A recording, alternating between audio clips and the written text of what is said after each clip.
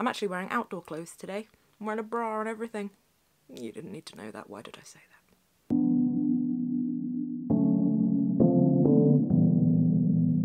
Hi guys, so welcome back again. I'm still around. It is Friday and I'm going to try something different. So talking to you in the comments and things I've rambled on about in this video, my ring is stuck on my finger. That was not the news.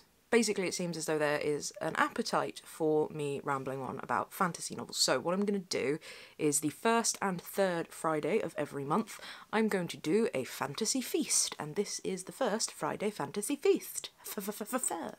So with these videos, I'm going to explore fantasy books that I've read a long time ago, sort of previously in my reading history, words not good today. Fantasy books that I've read more recently in the last 18 to 24 months or so that I've been on a little bit more of a fantasy kick, any fantasy books that I'm reading at the moment, and ones that I wish to read in the future.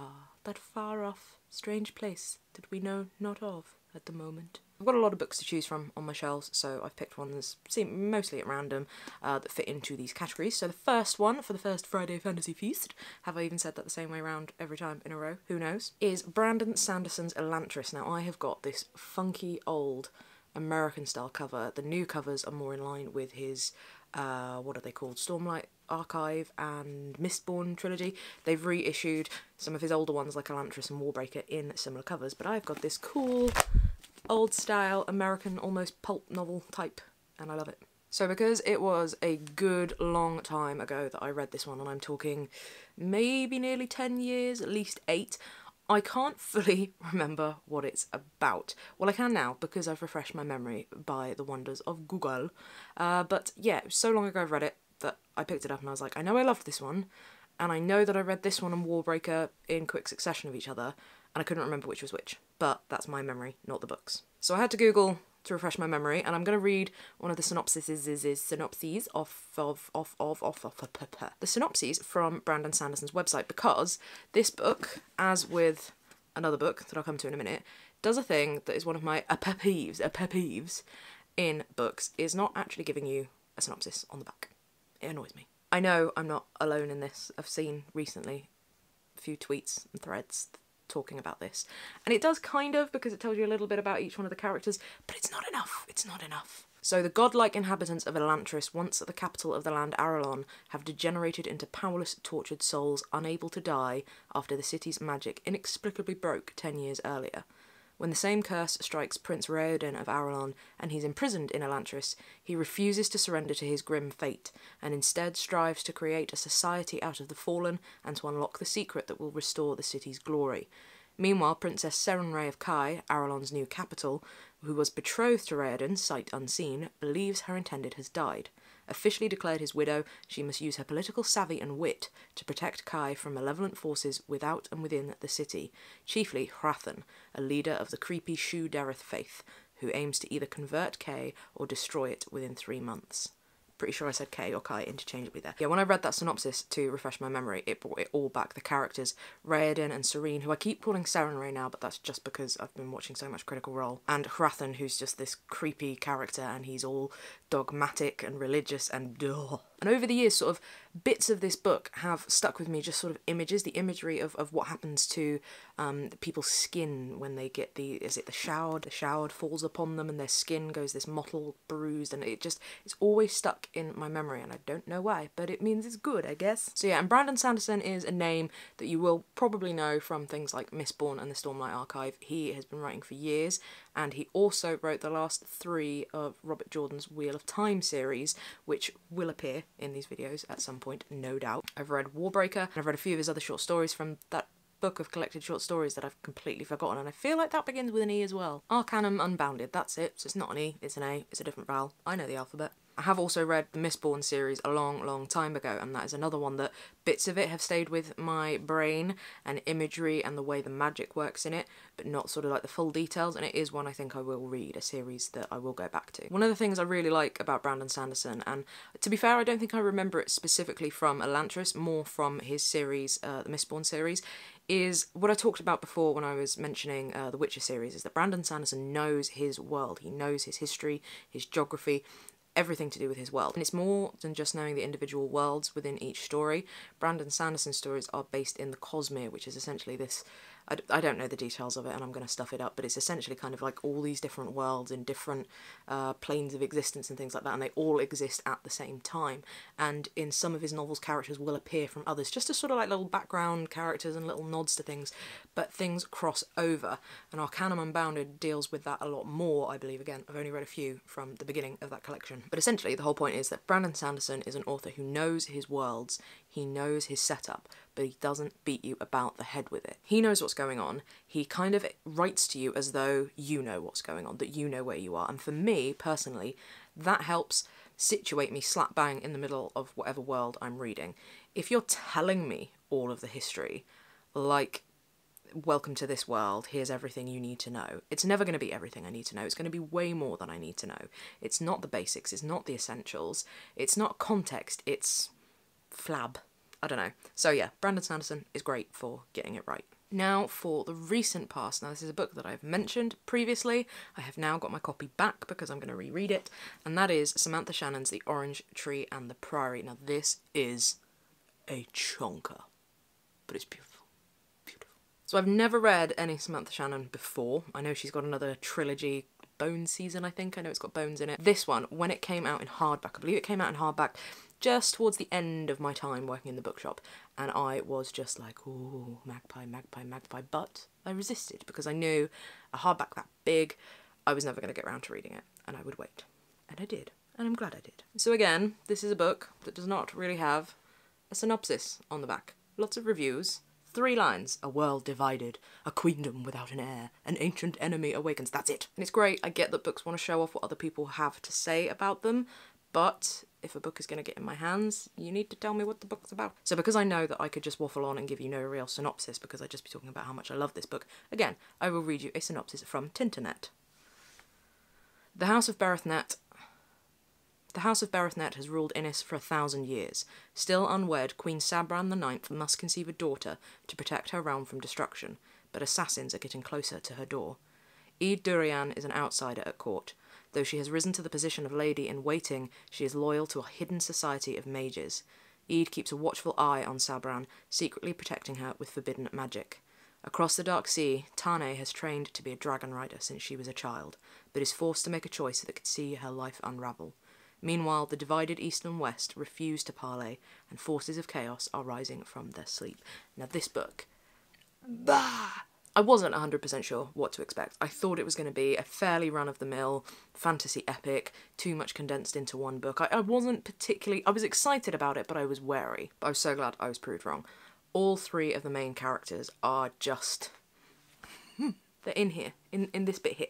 Just above the brow, behind the brow. In my heart. They are... I hate using words like they're well-rounded female characters, but they are. They're fantastic. They're gutsy, and they're glorious, and they're just... I love them. This book has got everything. It's got your political intrigue in there, your plotting. It's got shadowy characters that you don't trust and you don't know who to trust. It's got your leaders that are flawed, but also you kind of root for them. There's characters that you don't like to start with until you really learn about them and you end up loving them. It's got dragons. It's got cool dragons. It's got slightly different dragons from kind of the dragons you'd expect. They are, from what I can tell, dragons based more in sort of an Eastern mythology.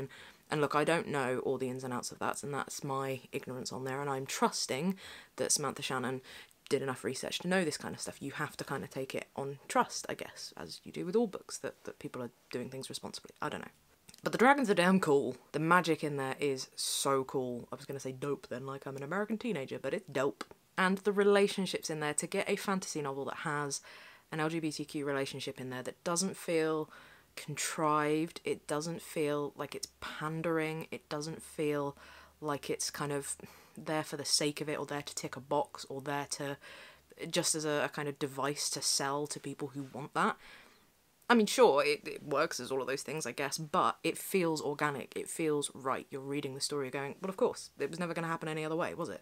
And the supporting characters as well are just amazing. None of them feel kind of extraneous, none of them feel superfluous. They're all there for a reason, and again, they are all right on the money. So yeah, this was a book that, as I say, I was excited for, but I was wary about, and I was so pleasantly surprised. So if you've been thinking about this one and been on the fence and thinking, oh, it's huge, it's a chonker, I don't know whether I'm going to like it, just bloody read it and you'll love it.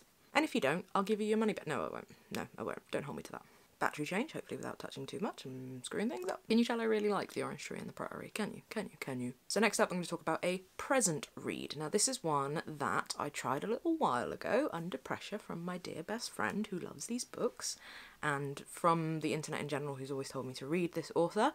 I tried it, I was enjoying it to start with, then I kind of went off the boil and couldn't really get into it, and now I've picked it up and tried again, and that is Robin Hobb, Assassin's Apprentice. Now, I know there's going to be some Robin Hobb readers going, what? You didn't get on with it? What's wrong with you? Get out. No, shut up. And I hear you. I do. I hear you. And I'm sorry. I'm sorry. If you're a fantasy reader, you probably know about Robin Hobb. You've probably read Robin Hobb. I'm very late to the party. So that's, yeah. So she's written loads of novels, and from what I can tell, they're all, most of them, at least most series, are kind of based in the same world. Farseer trilogy, which is, I believe, the first series she wrote, and the first in order of them, I think. And yeah, the one I've been most recommended to read. Now, my dad read some Robin Hobb as well. He read the first two of the most recent series. It's Fool's Quest and Fool's Apprentice. The third one he was waiting to come out in paperback. So yeah, Robin Hobb has always been someone on my list to read. So Assassin's Apprentice, as you probably know, is centred around Fitz, who is a bastard child of one of the princes of the realm, of the Six Duchies, and it follows his life and he starts to become an apprentice, and that's about as far as I got an apprentice to an assassin, I should say. That's kind of baked in there, isn't it? So yeah, as I say, my dear best friend and her partner and so many other people have always raved about Robin Hobb and told me that I should read them, and I kind of got to that point where I was kind of, again, a little bit resisting it on principle that everybody was telling me to read it. I don't know, maybe I need to get rid of that tendency. But I finally started it a few months ago, and I did enjoy it to start with, and then I don't know why I kind of went off the boil. And do you know what? I think it was because I was coming off the back of one of the Witcher books, in which a section of it is one of the characters grown up, not one of the main characters, he's grown up and he's now sort of a bit of a historian and he's writing.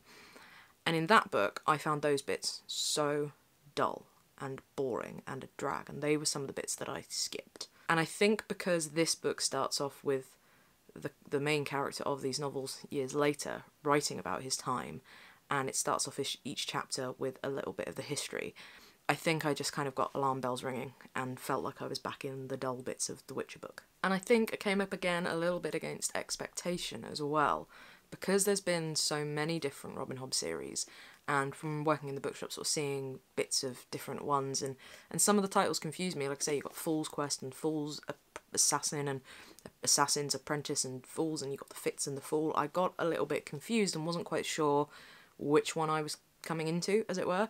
Plus, as well, on the back of this one it says only the company of the king's fool, and so far he's not really had much to do with the fool, so I'm just a little bit, again, that's on expectation, but I guess there's a level of setting it up for that expectation. If you say that his only company as a kid is the fool, children and animals, and so far I've only really met the children and animals, I'm going to be a little bit like, what you saying? I'm not dissing Robin Hobb. I'm not.